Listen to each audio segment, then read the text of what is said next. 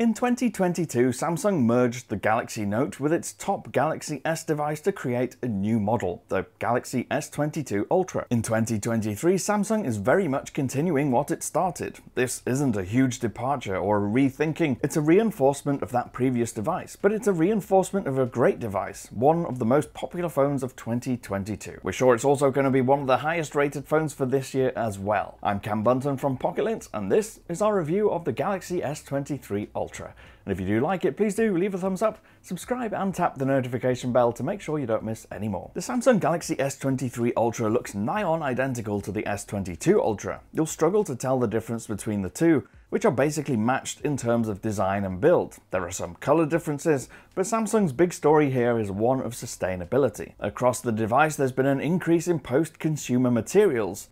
More of the plastics come from PET bottles and fishing nets. All of the aluminium is recycled, as is the glass. The packaging is also 100% recycled, with Samsung looking to boost those eco-credentials with this device. But the phone still carries an IP68 rating and is still constructed with an aluminium body, with a glass back and soft curves towards the edges, leaving you with a screen that, for the most part, is flat. Now, there's no avoiding that this is a big phone and one-handed use can be a little tricky. It's noticeably more difficult to use than something like the Pixel 7 Pro, even though the screen size is almost the same. The ends are flattened and can just about get it to stand unsupported, with the S Pen sliding into its dock on the base. Now, around the back, the camera lenses all sit in their own little islands, as was the case with the S22 Ultra, but now this is a design that spans across the whole family, with the S23 and S23 Plus now sharing the same overall aesthetic. There are stereo speakers on the Galaxy S23 Ultra supporting Dolby Atmos via a toggle in the settings. The left speaker is seamlessly integrated into the top of the phone above the punch hole, and the right speaker sits on the base of the phone. Now, the location of this second speaker is questionable, because when you rotate the phone to play games, you'll almost certainly muffle it with your palm. Now, if you're looking for major changes from the previous generation in terms of hardware and display capabilities,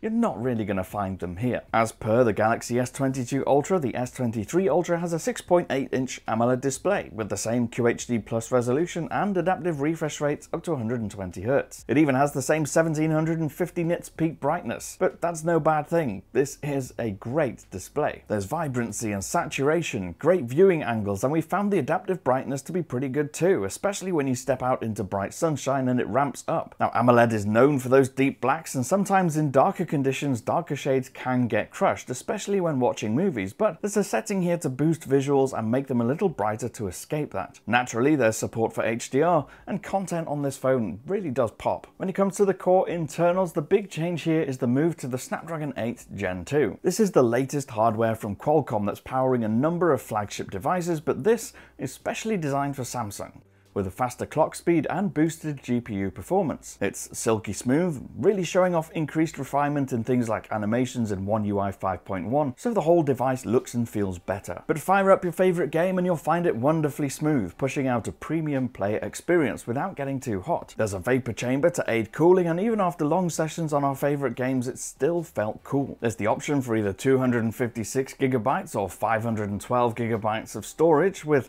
a top level 1TB storage available exclusively from Samsung. There's no option for micro SD, sadly, but you might be surprised to find 60GB is taken up by system files. Compare that to 22GB on the Pixel 7 Pro, and it gives a suggestion of the cost that comes with Samsung's One UI skin and the additional bloat that this phone adopts. The 5000 mAh cell inside remains the same as it was previously, with Samsung's version of fast charging topping out at 45 watts wired. That makes it one of the slower charging flagship devices on the market. There's 15-watt wireless charging too, which again won't win any prizes for speed. And exactly why Samsung isn't joining the fast recharging race, we don't know, but it means that you won't get the advantage that you might with the OnePlus 11 with its 100-watt charging, or the Vivo X90 Pro with the 120-watt charging. But the endurance of the S23 Ultra is good, and it will last you through the day and beyond. Of course, it depends what you're doing with your phone, but in casual daily use, we reach the end of the day without needing to rush for a charger. Let's move on to the important stuff, the cameras. So while most of the S23 Ultra remains the same as before, Samsung is betting big on pixels, packing the phone with a 200 megapixel sensor sensor. Like all other high-resolution sensors, it combines these pixels to create a super pixel, which is better for low-light capture. Now, we wouldn't dismiss the 200 megapixel camera as purely marketing, but certainly don't take it at face value. The camera isn't better because of the out-and-out resolution. Now, the resolution does mean you can crop into images to get more detail, but we doubt there will be many people who shoot in 200 megapixels. And even if you do, when you crop into those images, looking at 200 megapixel and 12 megapixel images side by side on a computer, there's very little difference. And the notion of cropping in to get more detail is interesting because Samsung also provides 3x telephoto and a 10x telephoto camera, which on the whole give you better results for closer detail than sensor cropping does. You do get the option to zoom in on the 200 megapixel mode, but in all the tests that we did,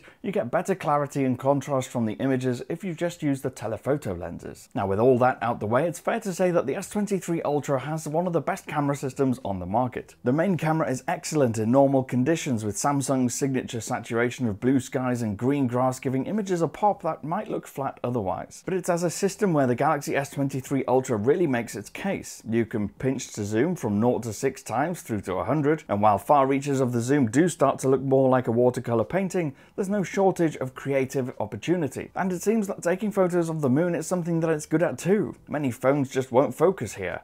So all credit to Samsung there. The telephoto performance is great, with the 10x lens being the real differentiator over other phones that only want to offer 3 or 5 times. A lot of Samsung's push on the S23 series of phones has been around night mode, or nightography as they like to call it. We've always considered Google to lead the way here in terms of simplicity and results, but Samsung has made some real gains. Because the front camera is also great in low light. The night mode is essentially automatic. You just point and shoot and it will automatically take a longer exposure in low light. It works well for static images, but Samsung's tendency to produce warmer images doesn't always work in its favor. Now, as we've mentioned, the One UI software loaded onto this phone is big, but it offers a lot. The important thing to note is that One UI 5.1 on the Galaxy S23 Ultra is smooth and fast. It's fast to navigate with super smooth animations, but there is a cost associated with it, as we've already mentioned. It takes 60 gigabytes out of your storage before you even get to your own storage requirements. There are lots of apps that Samsung wants to bundle or add in the setup, and many more that you can remove, but there's still duplication of messages, the phone app, gallery, browser, calendar, and keyboard, all of which we think pale in comparison to Google's own apps. In that sense, some of the tinkering with Android doesn't really make sense. But our biggest bugbear is the horizontal scrolling in the apps tray, because it just doesn't make sense. You scroll up and then have to scroll sideways, meaning that the things at the top of the list always stay there and make them hard to reach. On the S23 Ultra, you also have a full suite of S Pen functions adopted from the old Note line, giving you a further range of interaction options. Again, this gives a full range of interaction options from handwritten notes to screen capture and highlighting. So in the end, the Galaxy S23 Ultra doesn't make any big changes from its predecessor, but at the same time, the boost in camera performance and the additional power build on areas where Samsung was already top of the game. The phone's overall quality of design, the strong looks, and the outstanding display carry over from 2022 and now present a package that's one of Android's best devices. There are a few areas where Samsung could elevate the experience. The night shooting could be a little better, the speaker arrangement isn't ideal, but as a package, there are a few phones finer or more desirable than the Galaxy S23 Ultra. Let me know what you think of Samsung's latest premium flagship in the comments down below. Or you can get me on Twitter, I'm at Cam Bunton. If you did like this video, please do leave a thumbs up, subscribe and tap the notification bell to make sure you don't miss any more. And I'll see you again in the next one. Bye for now.